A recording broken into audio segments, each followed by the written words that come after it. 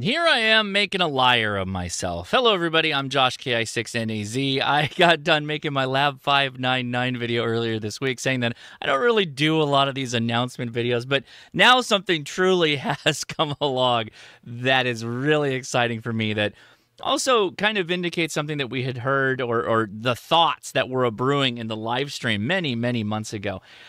The FCC, they've got a public-facing website where they show the requests that come in for different radios, right? Because things have to be Part 97 approved for amateur radio, for instance, right?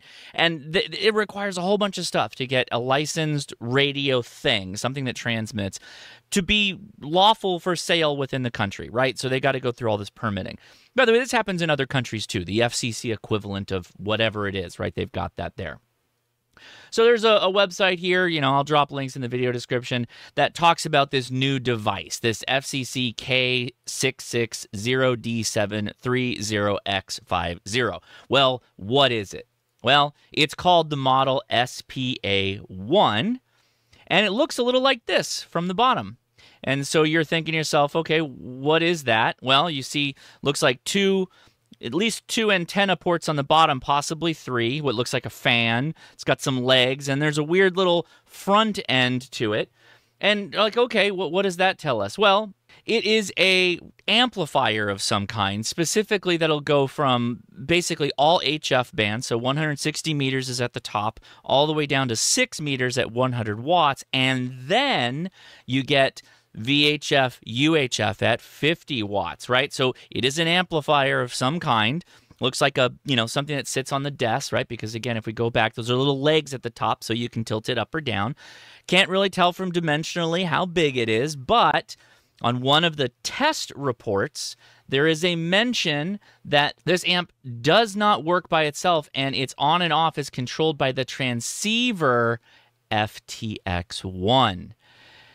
Okay, so what this is a base station box that you slot the FTX-1 into to get 100 watt output on HF, 50 watts output on VHF, UHF, and that makes a lot of sense because many, many moons ago when Ham Fair happened last year in Tokyo, we had a live stream and we were speculating, as one does, about different radio things, and a lot of the talk was about the FTX-1. And under this dome, you can see it in many different configurations with many different boxes kind of plugged into the back of it. And I don't know who it was now, this was so long ago, but somebody said, boy, the sky's really the limit with this, because when we saw the back of the radio, we saw a little bit of an accessory port there, as well as those two B and C ports being aligned to where you could hypothetically slot it into something, and then boom, you now have a head unit for what you plugged into. So going back to that last image, you could have an extra battery, you could have a tuner, you could have a fan. Those are a number of accessories that are going to be available for the FTX-1.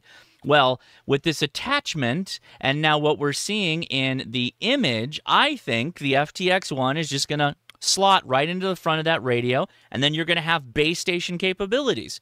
So maybe when you're at home, that little box, that amplifier box, is going to sit in your shack, and when you're ready to go, do radio things with that there, that's great. But when you're ready to go in the field, pop that thing out, maybe put the other battery underneath it or behind it, or your tuner or whatever, and there you go, take it into the field.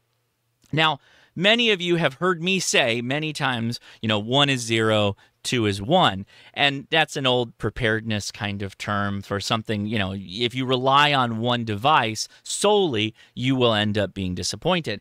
And I still believe that's true, but this particular device is going to be special because nothing really exists like this in the amateur radio space. And if this helps keep prices low or lower, and allows people easier entry into amateur radio for both home base station use and as well as portable use, well, then I'm all for it, right? I love the concept of maybe saving a bit of money on the long run if you kind of have grouped accessories versus having to buy a full base station, which you put on a table, and then also a portable radio if you're unwilling to just take your base station radio out in the field. And there's a number of people who are going to do that or want to prefer to do that. So I thought I would get the information out there because this is fascinating stuff.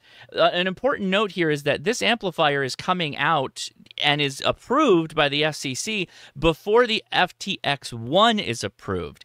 I have a feeling that amplifiers probably just get through the FCC faster, and that's why we haven't seen anything come out for the FTX-1 yet. But this is a pretty hot item. I think this is going to be really popular.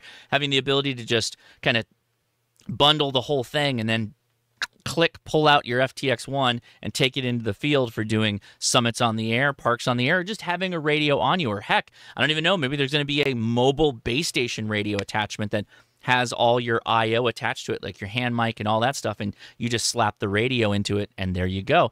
I don't know. Don't know what to expect from Yaesu right now. This is really, really cool stuff. So we hope to hear more at Hamvention, which is 3 weeks from now.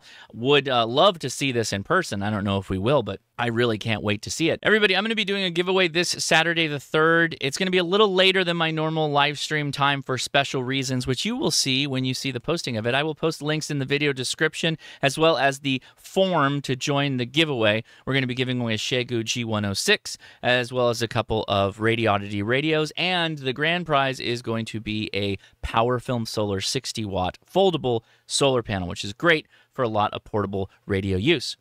I want to hear your thoughts.